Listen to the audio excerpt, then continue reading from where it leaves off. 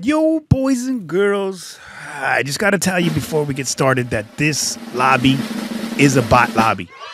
No, I don't mean just like, what do you mean? They're bots? Huh? No, they're real players, but I tested out some reverse boosting methods that, well, it works. So, maybe, if you want to be a part of that to see how to get bot lobbies, well, just let me know. I'll let you know. Comment down below. All right, to get started. Yeah, let's get started. The elephant in the room. That's right. First, SBMM/EOMM. Let me tell you how this works.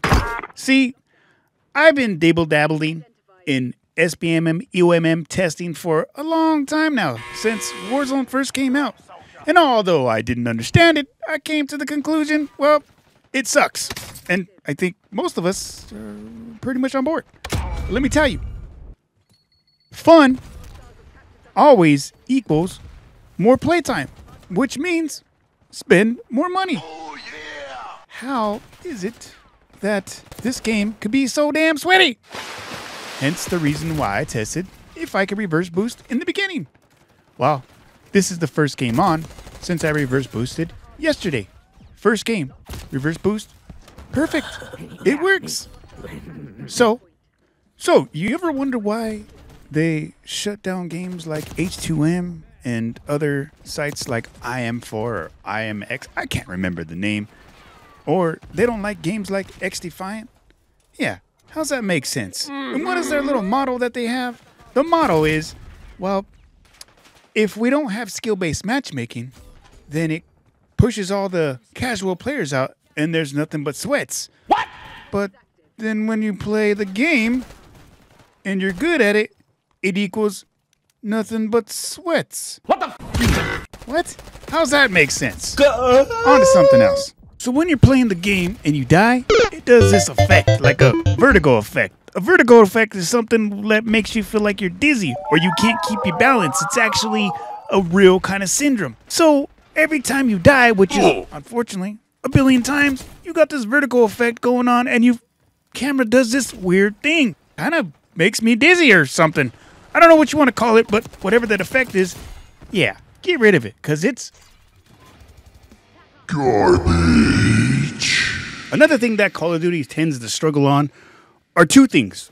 And the reason why I mention these together is because they just kind of a constant thing is cheaters and match in progress. Bruh. I have no idea why we're still joining a match in progress when this game is just newly out. And if they want to give you the best impression, they should have you join a fresh match every single time. Number two, the cheaters. My gosh, cheaters have been getting rampant and it's only getting worse. What? No, the clips are everywhere. So yeah, those two just hand in hand, you know what I mean? Not that they go together, but those two just constant battle.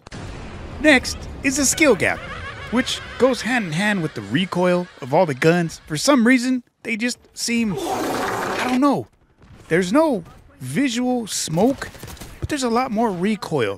I spectate a lot of players and I see that they're all struggling as well, which, you know, goes along with the maps. The flow of the maps is somewhat decent, but I would sit there and say it just doesn't feel like the old Call of Duty. But should it? I don't know.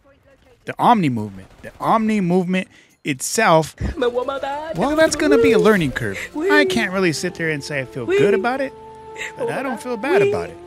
I just know that with Omni movement or anything that's new, players tend to abuse things when they're new. You know what I mean? People's always going to find stuff and get around it somehow and pretty much just break it.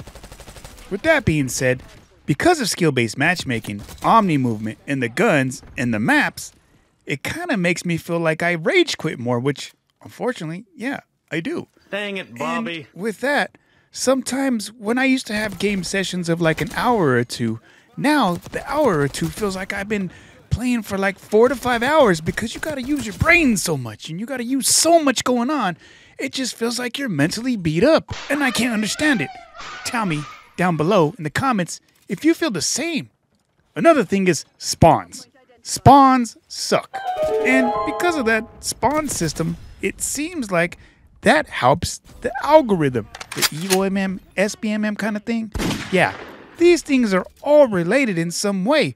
You see, this controls the outcome of the game. So even if you were backed into the corner, as Murder Show said, the guys spawn right behind you. Really? They push you ahead and they spawn right behind you and they end up shooting you because the spawn system is broken. It's never really been fixed. Nope. As a matter of fact, this stuff's been like this since a long time now, and I can't remember the last game that it actually was good.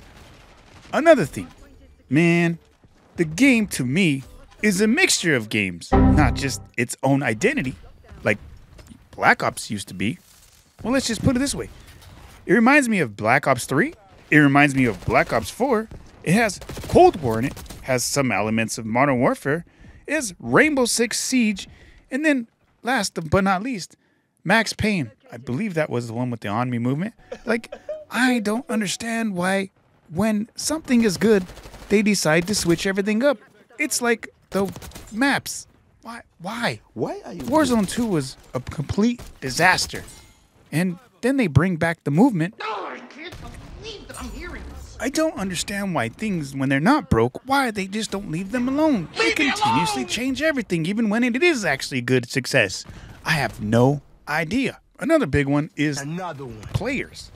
For some reason, sometimes when the players are on the ground, they seem to blend in with the background. You can't see me. Yeah, I'm a one-eye gamer, but dang, I don't know about you guys, but they blend in and I can't really see them. So is it just me getting old? Comment that down below. Another thing is tac sprint or regular sprint or tac regular sprint, or I don't know. I can't tell the difference. It's like they're both mixed together, or maybe there is no tac sprint, or maybe there is, or maybe we're always tac sprinting. Who the heck knows? Tac sprint and regular sprint seem like there's no big difference in the two. So what's the point in even having it? Just keep tac sprint all the time. This game is so fast anyway. It's funny how dumb you are. It brings me to my other thing, score streaks. Gosh, man, check 6.5 kills, 6.5 kills for a UAV, or what are we thinking with these? These are so high. Why? Nobody cares about your problem. Because they probably want you to use a perk, right? When the game comes out, use this perk to get them. Oh my gosh, it's the same thing every single time. But why? You might as well just run personal UAV. Garbage! And last but not least, the aim assist nerf. No, I just want to sit there and say, as a controller player, I don't know if this is good or bad. It seems like in around 3-ish meters, 2.5, around there. It seems like there's none. Try! And with the Omni movement, maybe this actually gets better. You what?